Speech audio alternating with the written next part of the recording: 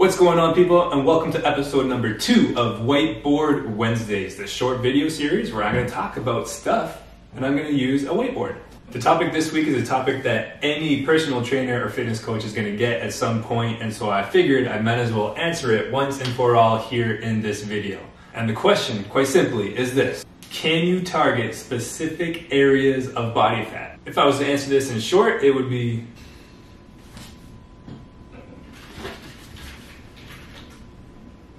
okay, so the short answer is no, you can't target specific areas of body fat on you. But let's get into the conversation a little bit more. Why is that the case? We need to first understand the difference between adipose tissue and muscle tissue. Adipose is just a fancy word for fat, so understanding the difference between fat tissue and muscle tissue. Muscle and fat are very different. Their purposes are different, they grow in different ways, and they shrink in different ways, right? And so let's go over those things. In terms of muscle, what is the purpose? Well, a muscle is simply strands of fiber that cross a joint in order to move that joint. Okay, so my biceps, for example, it starts up here and it comes down past the elbow, and then it shrinks, it contracts in order to move the elbow. And so muscles are strands of fiber that move you. Their purpose is to move you.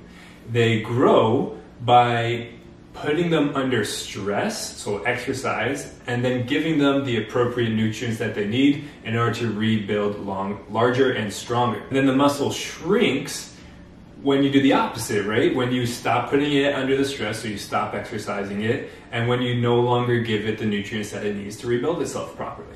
Fat, on the other hand, is very different. So the purpose of fat, really what fat is it's stored fuel. So when you're eating food, when you're consuming calories, if you consume extra energy, extra calories, your body doesn't just get rid of that. It says, well, let's store this for when things get tough and we might need to use that stored energy sometime later on. And so it stores it in your body in the form of fat. And it grows exactly that way. The more fuel that you consume, that's more fuel than what your body is spending, the more that energy is going to be stored on your body as fat. The way to get rid of it is simply to start asking your body to be using that stored energy rather than the energy that you're eating through your food. So what this means, unfortunately, is that doing your 100, 150, 200 sit-ups every single day is not doing anything for the fat that's covering that muscle. Sure, you might be working on the abdominal muscles that are underneath the fat, but unfortunately, working the muscles underneath doesn't just call upon all those fat cells, be like, hey, let's use all that energy right into these muscle cells and then use it. That's not, unfortunately, how that works. I wish it was. But let's talk about the next part of this question, which is, what decides where the fat gets stored on your body?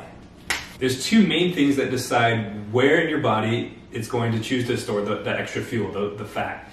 And those two things are genetics and hormones. And now if you think about a simple example, the difference between males and females, they're going to have different genetics and different hormones that's going to cause them to store their body fat in different areas of their body. In guys, most often the case, we're going to store it in our gut and in our love handles. For girls, most often the case, they're going to store it in the arms and the thighs. Now that's just the typical example that you're going to see often case, but again, it's because of the genetics and hormones. So an example, cortisol is your stress hormone. So people who are very, very stressed actually tend to have more of their fat deposited in their gut. And so it's just one extra reason to be focusing on stress management on top of focusing on your moving, your eating, and your sleeping, right? Those are the three main pillars that we're always going to come back to. They always work. And so really it's just about optimizing that. How are you moving? How are you eating? And how are you sleeping? Stress management should be done within that context in order to avoid crazy levels of cortisol so that we avoid the crazy levels of fat deposited on the gut. Now don't get hyper-focused on the cortisol-gut stress relationship. It's just one example of how hormones might affect where fat gets stored in your body. Now again, this video probably hasn't been too helpful just yet. It's been mostly educational. So I'm hearing you, well, what do I do, Owen? What's next? How do I actually get rid of this? Well, let's talk about that. So lastly on the whiteboard then, we've got what is the best exercise that I can do in order to get rid of fat? And my answer might surprise you, it might not. But my answer to that question would be full body strength training. That does mean lifting weights. Now, There's two main reasons why I would say this. Reason number one is something that's called excess post-exercise oxygen consumption. A big fancy scientific word that we often just shorten into something called EPOC. And what that simply means is that after you're done your workout, your body is still in hyperdrive. It's still working to get itself back to homeostasis, meaning it's just trying to cool itself down and recover properly. And that process, EPOC, is using fuel. It's burning energy. It's burning calories. And full body strength training is the best way to produce a large EPOC.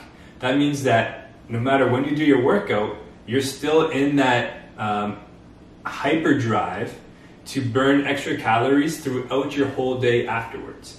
A simple analogy of this is think about you just drove your car for a short road trip, you return back home, you park in your driveway, you turn the vehicle off, you go inside, and you forgot something. So you come back to your vehicle 10, 15 minutes later, and it's still warm. It's still recovering, let's say, from that road trip, right? And so that's kind of what the EPOC is doing, is it's still recovering, cooling down from the workout. The second reason why I want you to be doing full body strength training is because it builds muscle. Now, I need you guys to get rid of the mentality that you become a professional bodybuilder overnight and all of a sudden you're gonna look too bulky. That is an old mindset that people need to get rid of. That's like being afraid of getting into the car and driving because you think you're gonna become a NASCAR driver tomorrow. It takes years and years and years of ridiculous hard work to even look remotely very bulky and big. Building muscle is very good for burning fat because now if you have more muscle in your body, that muscle is going to require more fuel. So simply when you're eating calories, when you're eating food, more of that energy, more of that fuel is going to be put into supplying and fueling the muscles rather than being stored as extra energy as fat. Now again, full body strength training is what I believe and what has been shown to be probably the best way to do both those things. But it doesn't have to be that way, and you, of course, should be working different kinds of exercise into your routine in order to get good cardiovascular health and enjoy it. You need to enjoy what you're doing if you're even going to be sticking with it. So find a way to get some sort of strength training into your daily lifestyle in order to get those benefits from it, but make sure it's something that you actually enjoy. Get yourself into a community or an environment that is encouraging and beneficial for you to get you towards your goals. Now, while we're on this topic, can we just talk about a quick pet peeve of mine, and that's simply the word toning. Like, what is toning? What are we actually trying to say when you say the word toning? Okay, what you're probably trying to say is I'm trying to build muscle or I'm trying to lose fat, which I get. If that's what you're saying, then I understand, like, use that word toning. But most people, I think, they're just trying to get out of it. I think there's a few reasons why the word toning has gotten so popular. I think one, people, they simply just don't want to admit that they have fat that they're trying to get rid of, which I get it, I understand. And then number two, I think it's also a very vague term which doesn't actually hold you accountable towards actually accomplishing your goal. And that might sound kind of harsh and critical, but I think it would just be, the reason why I'm saying this, because I think it would be more helpful for you to get more specific in terms of what your goals are, instead of this random, vague, general term of toning. Now, the larger issue here is something that's much larger, and that's finding your self-worth in what you look like. So I understand this might be hard to do and difficult, but you need to be able to separate your self-worth, your value as a person, and the number on the scale. Because measuring yourself on a scale can be a very helpful tool towards getting you towards your health and fitness goals, but it's a terrible tool to measuring your worth as a person. Your value, your worth as a person comes from the person who created you, that gives you intrinsic value, self-worth, and purpose, giving you unique abilities as well. So that's where your self-worth and value comes from. Don't let that come from something silly like how you look or how much body fat you have on you or the number on a scale. Again, number on a scale, great way to measure your progress, crappy way to measure your self-worth. On that note, let's end there. This has been episode number 2 of Whiteboard Wednesdays. This is OK Fitness, Educate, Motivate, Dominate. Signing off. We'll see you next week.